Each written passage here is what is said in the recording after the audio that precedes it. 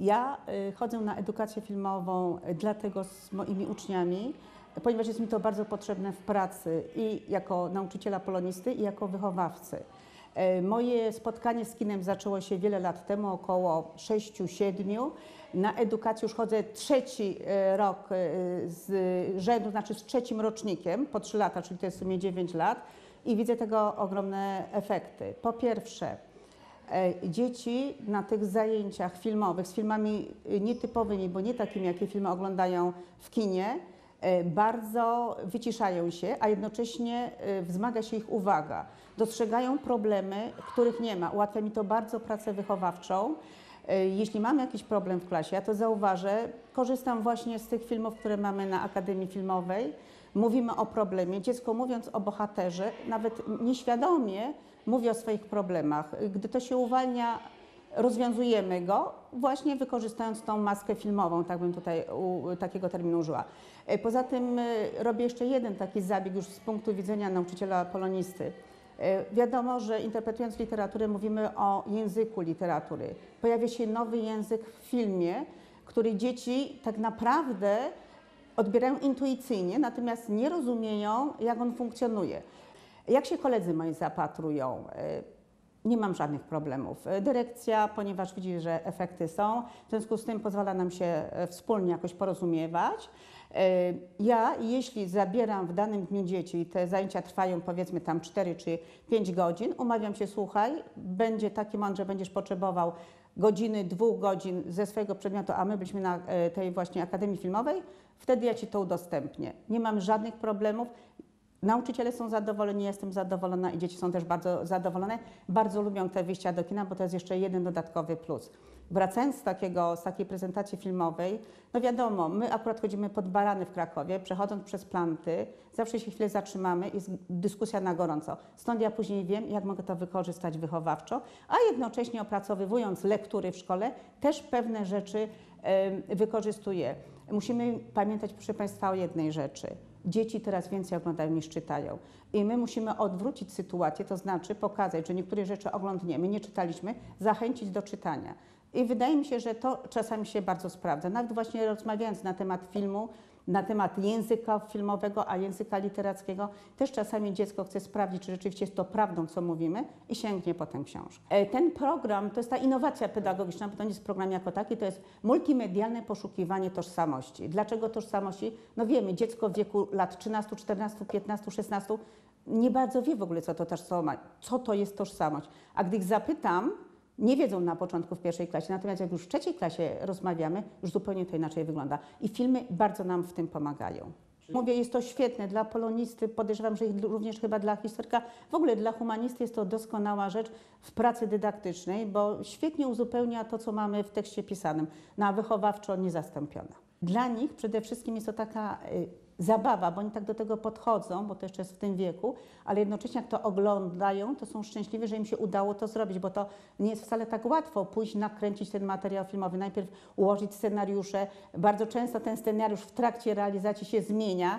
No i w ogóle chodzenie, kręcenie to jest dla nich jednak duży wysiłek. Oni poświęcają na to swój wolny czas i oni dopiero wtedy wiedzą, na czym polega w ogóle praca filmowca, bo tak na początku idą, oglądają film, nie zdają sobie z tego sprawy.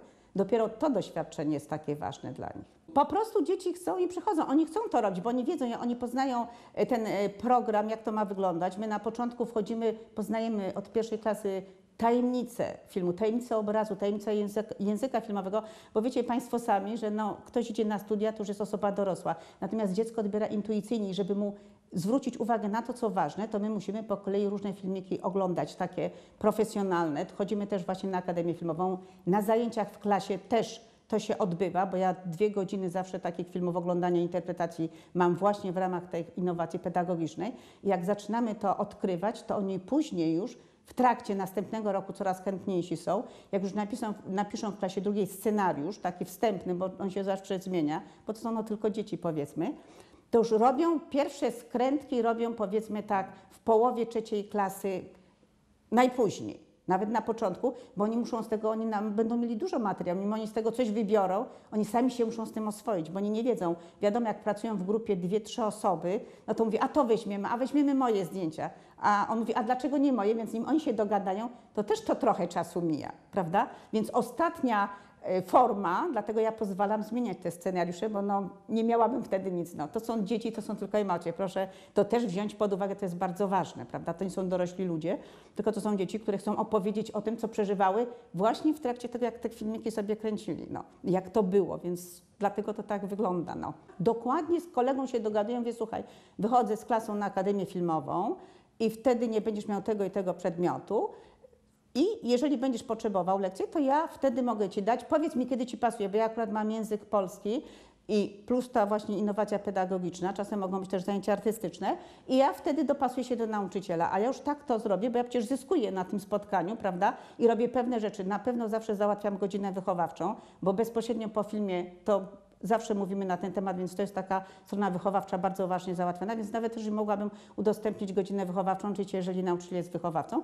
albo coś właśnie z tych zajęć, które mam, te takie multimedialne, to multimedialne poszukiwanie tożsamości i z tych zajęć mogę dać nawet 2 godziny.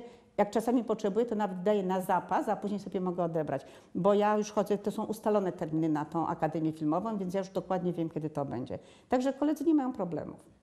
No po pierwsze, relacje w klasie zawsze, jak mam, ja mam akurat, właśnie mam takie klasy humanistyczne i chodzimy na te zajęcia, dlatego rok, jak mam w cyklu 3-letnim klasę, zawsze chodzę rok rocznie.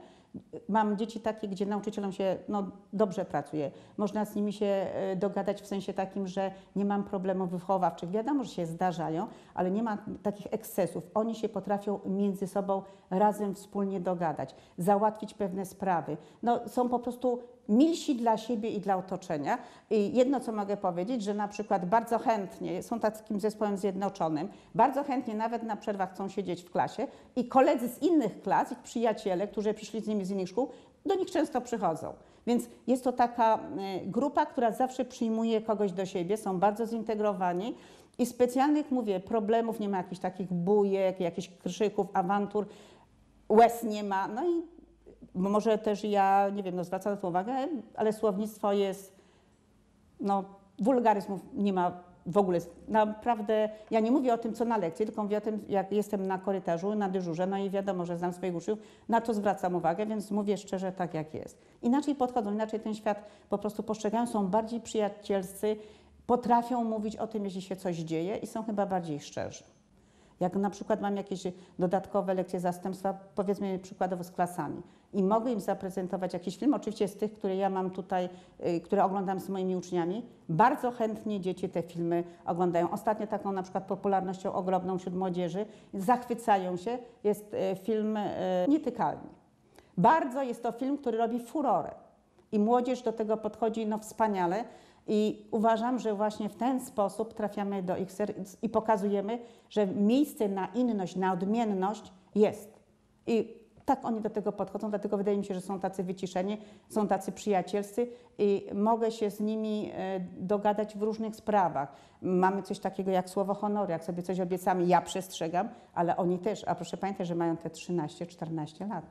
Więc to są jednak grupa, to nie jest 5 osób, to jest osób 30, 28, więc to jednak w klasie, w takim zespole naprawdę się sprawdza. Ja uważam, że dla mnie, dlatego rok rocznie, znaczy w każdym cyklu 3-letnim ja to realizuję. Teraz chodzę z moją pierwszą klasą, w przyszłym roku będziemy chodzili za rok i jeśli jeszcze będę miała następne klasy, również będę realizowała, bo mnie to pomaga i wychowawczo, i polonistycznie. Oczywiście jeszcze muszę dodać, że w ramach tych zajęć, tych dodatkowych, tej innowacji pedagogicznej uczniowie również piszą. To nie tylko, że my oglądamy. Oglądamy na przykład, wiadomo, to jest 2 razy po 45 minut, 90 minut. Nie zawsze skończymy oglądać film, więc kończymy, dyskutujemy i później zawsze mają jakąś pracę do napisania, która ocenia, tak powiedzmy, tę sferę merytoryczną, ale również też ocenia zachowania bohaterów. Staram się, ażeby wszystko oceniali z punktu widzenia swojego. Nie co tam, że tak powiem, reżyser powiedział, bo wiadomo, to są dzieci, ja nie mogę wymagać takiej interpretacji pełnej, prawda? Bo oni mają, tak jak powiedziałam, 13-14 lat, tylko co oni czują, jak to na nich działa i to się bardzo sprawdza. Łatwiej im się później pisze właśnie o własnych uczuciach, o własnych emocjach, o własnych przeżyciach. trochę lepiej chyba nad tym panują. Ja widzę różnicę, jak są w klasie pierwszej, bo obserwuję bardzo, jak się dzieci zachowują, jak reagują emocjonalnie, i w klasie trzeciej. Już wiele więcej rzeczy jest takich ułagodzonych, już zdają sobie sprawy, że i to się w świecie zdarzy, i tamto się w świecie zdarzy, i naprawdę są o wiele spokojniejsi, bardziej tacy wyrozumiali. Ja mówię, z mojego punktu widzenia, dla mnie no jest to super rzecz. Nie wyobrażam sobie, żeby to było inaczej.